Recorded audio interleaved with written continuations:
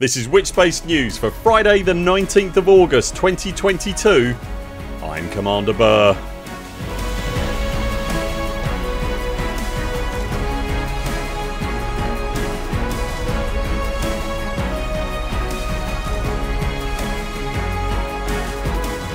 In Elite Dangerous news this week, a lost planet is found. We look at the current state of play following update 13, the Playerbase waits for clarification on instancing, and we speak to Arf about the latest community team changes at Frontier Towers. You know the drill, like and subscribe to stay informed with future videos, and to support the work of this channel directly you'll find our Patreon linked below.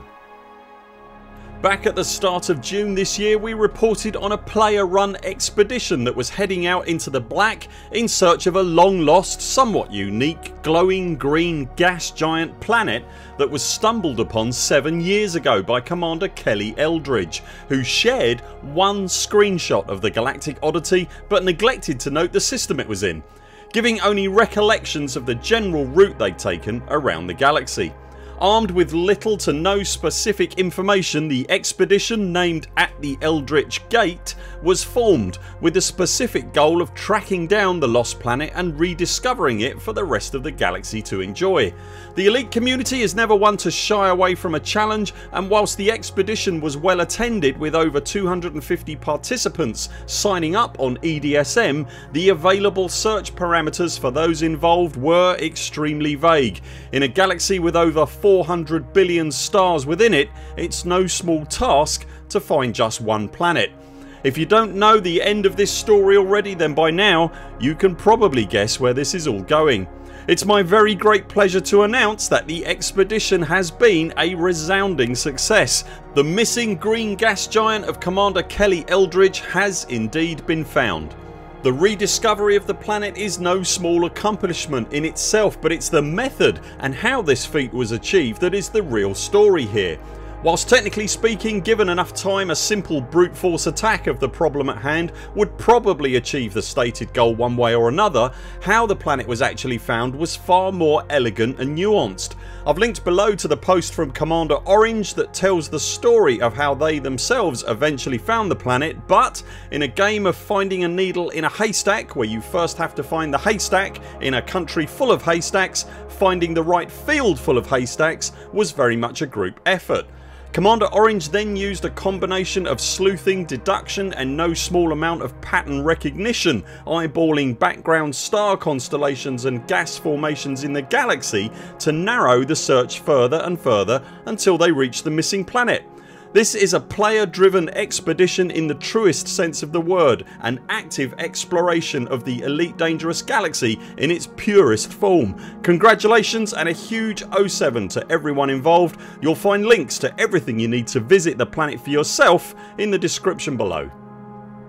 The noise from update 13 and the firing of the Proteus wave began to subside this week as commanders started to once again distribute themselves around the galaxy.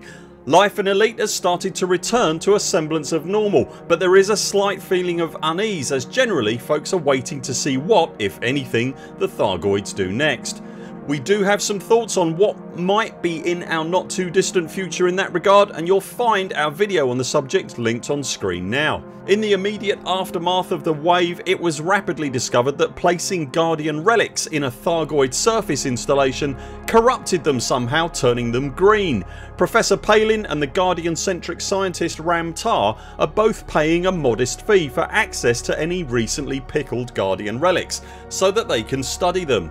There's no active community goal to drive that effort specifically, just take the relics to their systems and they'll contact you. The creation of the first unclassified Guardian relics, as they're called in game, generated a story on Galnet, and unusually the commander that pushed the button on the creation was actually credited in the game, a rare treat indeed for Commander Kralone. The commander was not alone however in their scientific endeavours, and were at pains to point out later that Commander Nikau was also part of the effort in those early initial hours. If you're looking for a guide on where to collect Guardian relics and how to corrupt them with Thargoidness, then Commander Psykit has you covered with an excellent guide that you'll find linked in the description below this video. Thursday's Thargs Day tick, as best we can determine at least, has as yet garnered no further action from the Pleiades Terratriffids. They're being scrutinised closely by the scientific and anti-Xeno communities within Elite Dangerous however, and if they twitch we'll bring it to you here. The superpower political landscape has remained as yet unchanged following the passing of the Proteus wave. The major superpower leaders all unwaveringly backed the xenocidal rantings of Salvation, and they have remained largely silent since the wave backfired, killing thousands upon thousands of their citizens and spurring the Thargoids into a whole new level of aggression. A new hauling based community goal has gone active this week, which you'll find in the Leasty system. The Alliance Defence Force is keen to outfit some Sentry megaships with advanced AX weapons with the assistance of the totally trustworthy and not at all evil Sirius Mega Corporation. There was an initial hiccup with the sale prices of the goods that they're asking to be delivered to service the goal. That's now been addressed, so there's some coin to be made there this week if you're so inclined.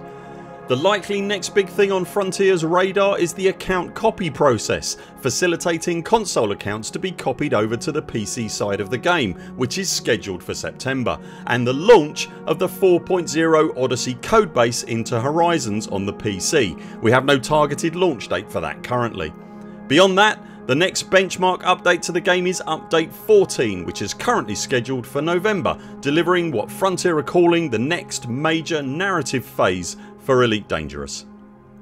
Whilst we're talking the impending arrival of the 4.0 codebase into Horizons on the PC, this week's Discovery Scanner post from Frontier did mention that the 4.0 upgrade to Horizons is due in the coming weeks, and it further made mention of how instancing between the various versions will work, leading to some consternation in the community. When the new version of Vanilla Horizons arrives on PC, it will mean that there are essentially 5 instances of the game that the community will be split across. PlayStation and Xbox have their own instances, PC will be split between 3.8 Horizons, 4.0 Horizons and Odyssey. When Frontier first started talking about instancing across the various versions of the game around a year ago, they published a guide on how it was expected to work. In that guide, which you'll find linked below, they had originally stated that following the then anticipated console launch of Odyssey, Horizons 4.0 and Odyssey players would be able to instance in space together at the very least. As of this week that no longer seems to be the case, and it's here that a lot of the tension and confusion is arising.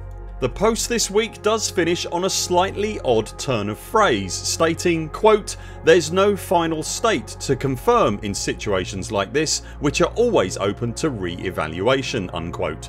We take that to mean that this is the way instancing will work right now. There is always a chance it could change in the future.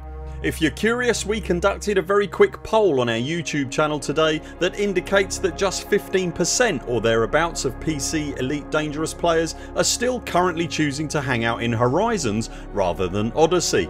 Whilst obviously no one has these specific numbers other than Frontier, it's an interesting indication nonetheless.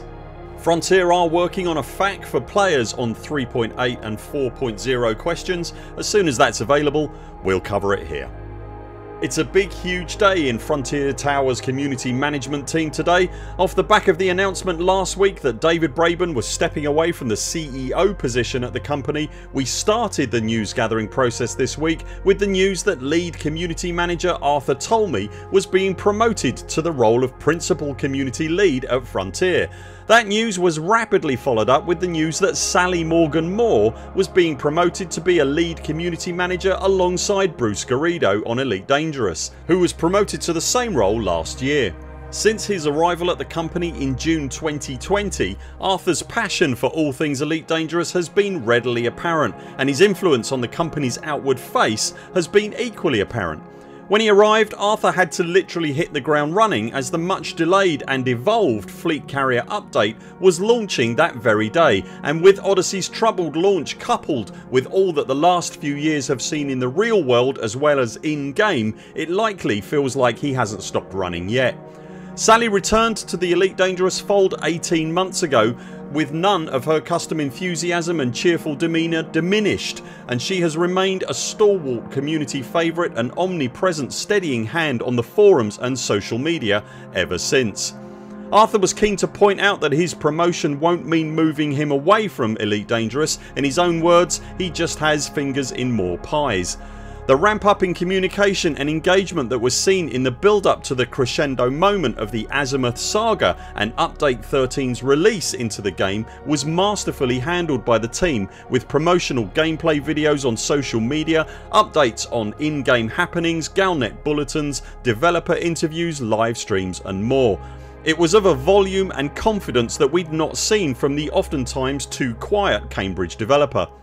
Speaking about today's announced changes, Arthur told us this: "Whilst my promotion does see me take on more responsibilities within Frontier, I will not be leaving Elite. I am so proud of what the team and I have achieved already and very excited to keep pushing forwards, and with Sally's recent promotion to sit alongside Bruce, I am confident we can maintain the momentum we have gained." That momentum and the positive buzz that is currently surrounding the game is certainly something here at the Burr Pit that we'd like to see maintained. The Odyssey launch troubles, the poorer than expected sales performance from the expansion and its recent hit on the company financial reports can make it difficult to see where Elite now sits and how it's perceived by Frontier as a company. Let's not forget that this is a company that was built on the back of Elite way back in the 80s. With a new CEO in place and these recent changes in the CM team after their skillful handling of the community in the run up to update 13, an update that was technically speaking one of the smoothest launches Elite Dangerous has ever had, it feels at least like change may be in the winds for the venerable space game. An interesting road ahead for sure. Will you be visiting the newly rediscovered green gas giant? Will you be trying the 4.0 codebase when it arrives in Horizons? With all the recent changes, where do you think Elite Dangerous now sits? Let us know in the comments below. That's it for now. Thanks very much for watching. We'll be back later this week with more videos. Until then, 07 Commanders, follow the greens on the way out and do keep clear of the toast track. We very much look forward to seeing you next time.